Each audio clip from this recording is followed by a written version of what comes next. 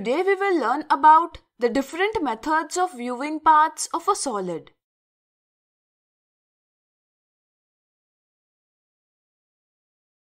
There are many solids around us, such as boxes, ice cream cones, ball, pyramids, etc. These solids are made from different parts according to the size and shape. For example, a cuboid can be made with many rectangular pages. Today, we will discuss the methods with which we can see different parts of a solid. A fun way to see parts of an object is to cut it. Let us understand this with an activity. Take a cylindrical shaped vegetable such as a cucumber or gourd. Use a knife to cut it. For this activity, you can also make a model of clay shaped like a cylinder. Take one of these objects and cut it vertically. You can carefully slice it thin. Here, each piece is circular. We can say that a cylinder is made up of many circular faces that are placed on the same axis. We call this circular panel a cross-section of the cylinder. If the section is not vertical, then we will get different size panel. You can cut different sizes and draw rough shapes of transverse cuts. Another method of looking at different parts of a solid is to see a 2D shadow of a 3D shaped solid. Let us also understand this with a fun activity.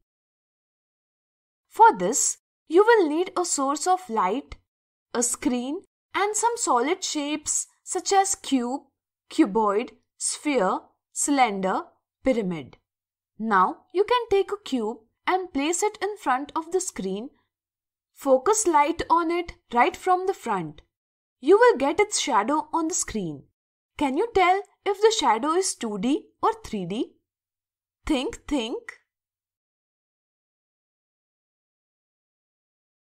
Since the shadow occupies only one plane, we can say that the shadow has two dimensions. That is, it is a 2D shape. When we look carefully, we see that it is a square shadow. Similarly, if we place the screen down and place the cube as shown above the screen, and even after light is focused from top, we will get a square shadow. Now look at the figure shown. Here, from the front of a cone, light is focused.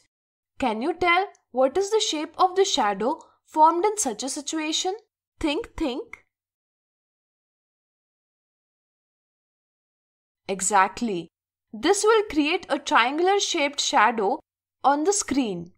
In the same way, if the light is focused on the cone from the side direction, then again a triangular shaped shadow will be formed on the screen. Similarly, if a light is placed just above the cone and the screen is placed below, a circular shaped shadow is obtained on the screen.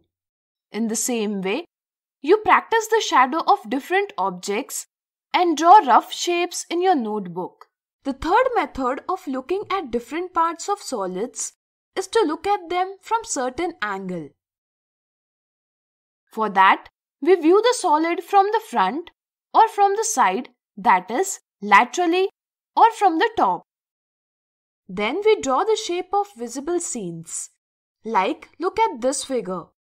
When viewed from the front, we get the front view in this way. Similarly, when we look sideways, we get side view in this way. And when viewed from above, we get the top view in this way. We can also draw all three views from the shapes made of cubes. For this solid, the front view, side view, and top view can be drawn in this way. So today we have learned about different methods of viewing parts of a solid. In the next video, we will see some examples related to these.